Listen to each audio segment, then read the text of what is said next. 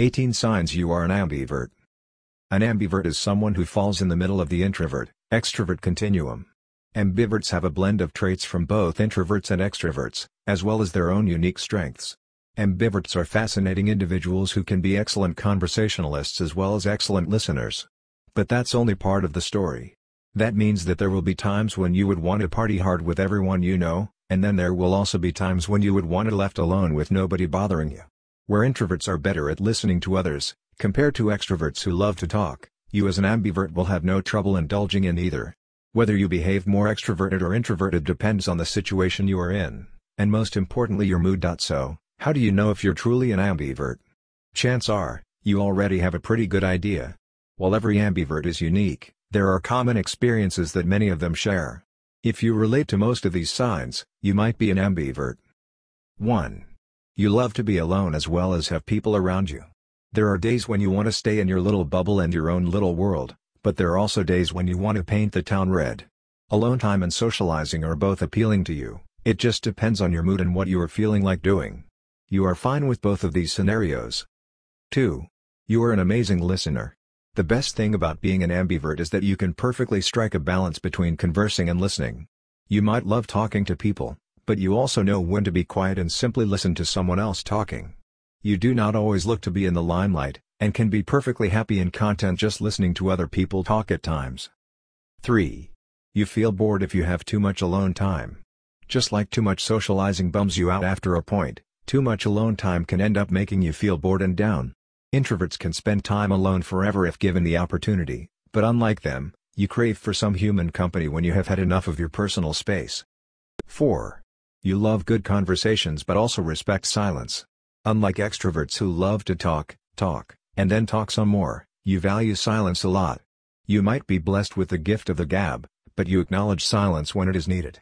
You never feel the need to fill up the silence with a superficial conversation, and unnecessary comments, as the occasional silence does not make you uncomfortable in any way. 5.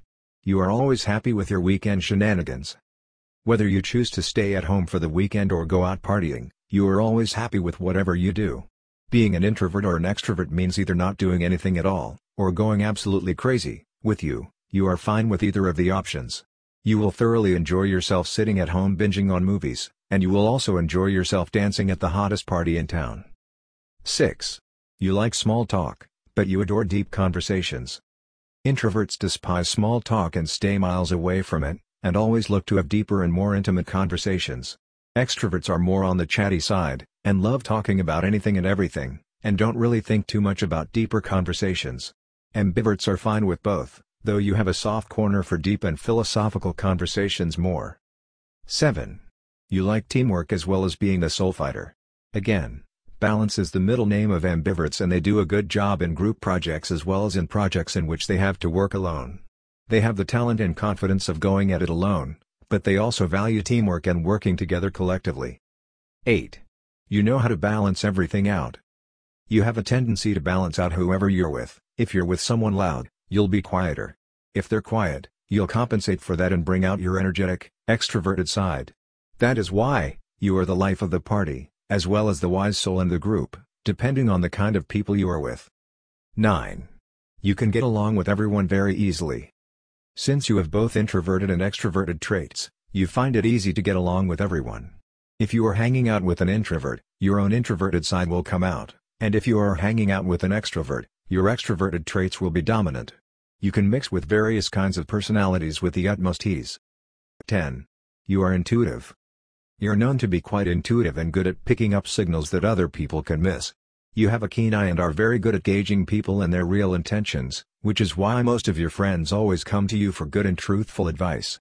That is why even though you have many friends, when it comes to close friends, you have only a few. 11. You like the limelight, but not too much of it.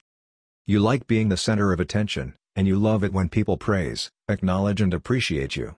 But you might actually be an ambivert when the spotlight becomes too much for you, and you feel the need to escape from it. When everything becomes too much, you can't wait to shift it in someone else, or simply go back home into your little bubble. 12. You have tons of friends, along with a few close friends.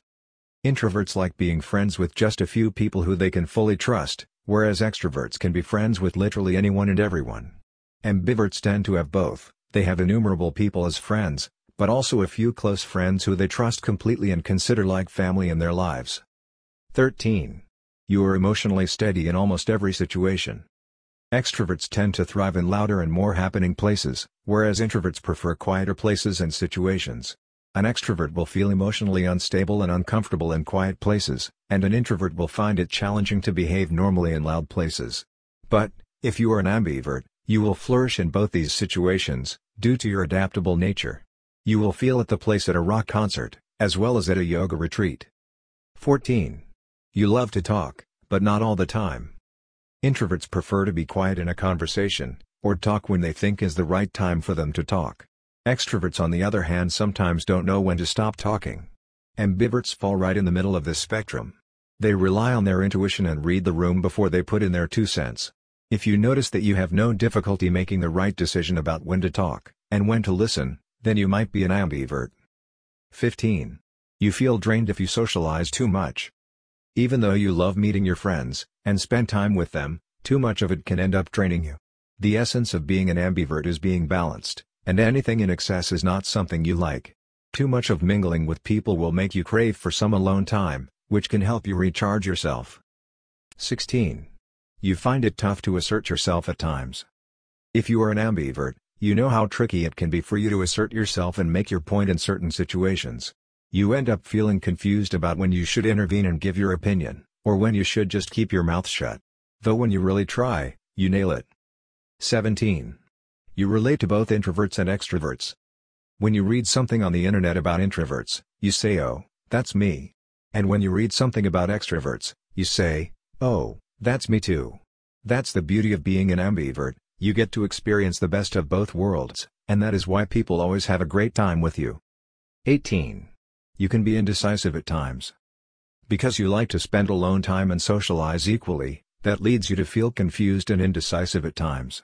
You might feel it's a better idea to stay at home, but then you think about all the fun you can have outside.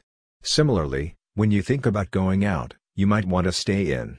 This indecisiveness of yours sometimes stresses you out to no end. So, did you relate to most of these traits here? If yes, then congratulations, you might be an ambivert.